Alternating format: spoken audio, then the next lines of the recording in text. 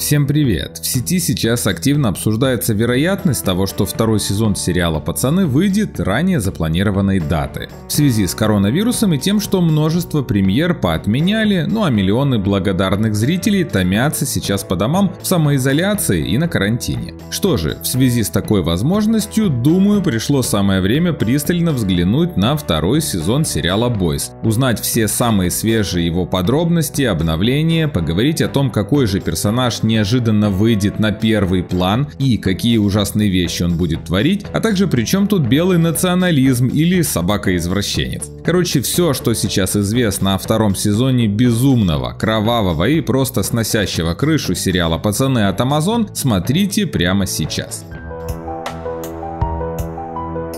Итак, причиной разговоров о скорейшем выходе второго сезона «Пацанов» стал вот этот пост шоураннера сериала Эрика Крипке, в котором он советует пересмотреть первый сезон, будучи на карантине, а также пишет о том, что активно, усердно трудится над продолжением и подает пару кадров второго сезона. В общем, ничего такого, но одновременно с этим твитом появилось и несколько вбросов на Reddit о том, что «Пацаны» могут стартовать не в конце июля, как мы ранее ожидали, а скорее, чтобы занять умы и сердца оголодавших по свежему контенту зрителей. Думаю, не стоит на данное время очень долго говорить о том, покажут ли нам второй сезон с опережением графика, либо же все-таки по плану, тут время покажет. Давайте лучше прямо сейчас узнаем абсолютно все, что на данный момент известно об этом самом втором сезоне. А забегая вперед, скажу, что интересностей у нас много. Конечно, первым вопросом, который сейчас интересует абсолютно всех, является то, как же поведет себя дальше мясник, да и его заклятый враг Хоумлендер, после того, как вся правда о жене Бутчера и ребенке Супера открылась. Можно ли будет говорить о неком временном перемирии, или наоборот, Билли с еще большим упорством и остервенением станет бороться с ненавистными ему супами после того, что он теперь узнал? Как вы думаете? Оставляйте свои предположения в комментариях. А вот что мы можем, например, уже сказать точно касательно продолжения. Что в нем появится пес мясника по кличке Террор. Этот четырехлапый играл очень даже заметную роль в комиксах, а вот в сериале собака появлялась только в коротком флешбеке. Создатели объясняли это тем, что съемки с участием животного значительно осложнили бы процесс. Но теперь-то мы точно знаем, что дальше ситуация изменится. Если вы любите Террора, то полюбите и второй сезон. Террор там определенно появится, заявил Карл Урбан в начале марта. А также Эрик Крипке добавил, что появлению Террора будет посвящен целый эпизод, который дался им с большим трудом. Так что обаятельная животинка ворвется на наши экраны. Чем она так примечательна? Смотрите, это злобный бульдог, принадлежащий мяснику и обученный применять по команде в кавычках сексуальное насилие или попросту пялить что угодно, что не прикажет ему хозяин.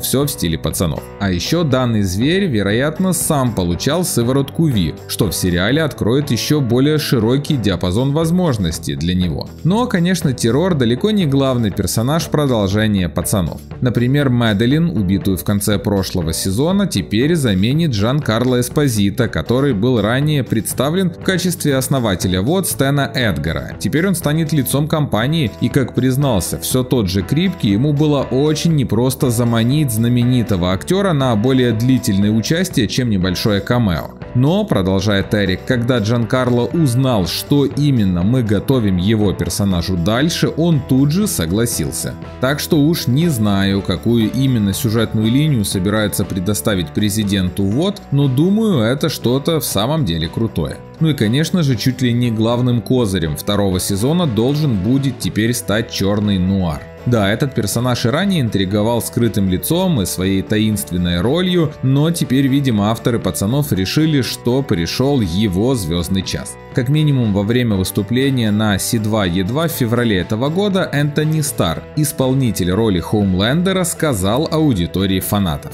«Я думаю, они, вероятно, написали именно для черного нуара самый сильный сценарий во всем втором сезоне, на мой взгляд. Черный нуар будет похож на афганскую армию, что бы это ни означало. Его действия против пацанов, несомненно, приведут к большому количеству брызг крови, которые мы видели в трейлере. Кроме того, читатели комиксов знают, что истинная личность черного нуара является одним из главных открытий и несомненным козырем в телевизионном шоу. Сейчас я попрошу тех, кто не хочет спойлеров, перемотать это видео буквально на минуту вперед, ну а тем, кто остался, скажу, что на самом деле в комиксах оказывается, что черный нуар является клоном Хоумлендера. Это раскрывается после того, как последнего начинают шантажировать фотографиями, на которых он совершает преступления, о которых сам не помнит, потому что в действительности все это делал его клон черный нуар. В конце концов, Хоумлендер доходит до безумия и убивает вице-президента США. Затем появляется Нуар, обнаруживается, что он клон, и тот убивает Хоумлендера. Ну а уже после этого появляется Билли Бучер и убивает раненого и ослабленного Нуара. В общем, все это в комиксах смело можно назвать одними из самых жестоких и жутких сцен. Я очень не уверен, покажут ли нам нечто подобное на экране, но так, судя по количеству кровищи в трейлере, авторы сериала уже близки к степени безумия своего оригинала. А еще одной из ключевых героинь второго сезона, конечно же, станет Стормфронт, женский вариант свихнувшегося супера-нациста, о котором мы уже как-то тоже говорили. Роль эту сыграет актриса Ая Кеш, и вот как она будет выглядеть в сериале. Что же касается самого персонажа Стормфронт, то автор «Пацанов» Эрик Крипке говорит, что она является как бы ответом растущему в мире белому национализму. А еще Стормфронт в сериале будет куда более сложной фигурой. Цитирую. Да, наша версия Стормфронт эволюционирует в течение сезона, и я думаю, что вариант Стормфронт из комиксов, опять же с большим уважением к комиксам, которые я люблю, это довольно прямолинейный персонаж, понимаете? Я с ужасом и грустью сообщаю о росте белого национализма, продолжает Крипке, и это принимает совсем другую форму, чем в 40-х годах. Теперь нам требуется весь опыт социальных современных медиа, чтобы привлечь молодых мужчин и женщин. В общем, авторы сериала, видимо, решили таки взять на себя немного, так скажем, социальной нагрузки после обвинений в бессмысленной жестокости, богохульстве и посягательстве на все нормы морали. Но, конечно, не стоит ждать, что второй сезон станет чем-то благообразным и нравоучительным. Черт возьми, в конце концов, мы все видели его промо. Что же касается Стормфронт, то эта героиня, безусловно, должна стать очень сложной и неоднозначной. Ая Кеш, исполнительница данной роли, рассказала, что ее персонаж появляется, чтобы взорвать ВОД. Она здесь, чтобы попытаться вернуть ВОД к первоначальной идее создания супергероев. И она может быть довольно феминистичной героиней. Довольно часто вы отождествляете себя с ней или соглашаетесь с тем, что она говорит. Я думаю, что это самые опасные люди, закончила актриса. В общем, посмотрим, но уверен, это будет еще та штучка. Ну а еще из интересного, буквально недавно нам с вами намекнул исполнитель роли Хью Джек Куэйд о том, что во втором сезоне кто-то из суперов, кто-то очень могущественный и важный, вполне возможно переметнется на сторону пацанов. И, конечно, мы сейчас говорим не о Starlight, которая по сути и так уже на их стороне. Кто точно это будет, разумеется, сказать сложно, но я лично считаю, что речь идет или о королеве Мэйв, второй после Хоумлендера в составе семерки, героини, которая, как нам показали ранее, имеет все же доброе сердце и уже разочаровалась во многих вещах, связанных с индустрией суперов. Ну или, конечно же, вариант сосланного в изгнание бездны. Это тоже персонаж, который как бы сейчас стоит на распутье и думает, куда же ему податься. Каждый из вышеупомянутых смог бы усилить Бучера и его команду по-своему. Что ж, подождем и узнаем, кто же это на самом деле будет. Но, кстати, второй сезон может похвастаться не только новыми персонажами, но, к сожалению, и выбыванием прежних. Так, например, мы уже точно знаем, что отец Хью, которого в первом сезоне сыграл Саймон Пегг, увы, более не появится в сериале. Об этом недавно признался сам актер, сказав: «Они убрали меня из проекта, я сделал свой маленький кусочек работы. Было приятно создавать это шоу, я был рад быть частью этого». Замечу, кстати, что некогда сам Саймон Пегг стал вдохновителем визуального образа Хьюи в серии комиксов. И вот, к сожалению, его персонажа мы с вами больше не увидим. Что это будет значить для самого Хью, не знаю. Возможно, у этого парня останется еще меньше тормозов и сдерживающих факторов, и он сможет полностью переключиться на борьбу против суперов. Посмотрим.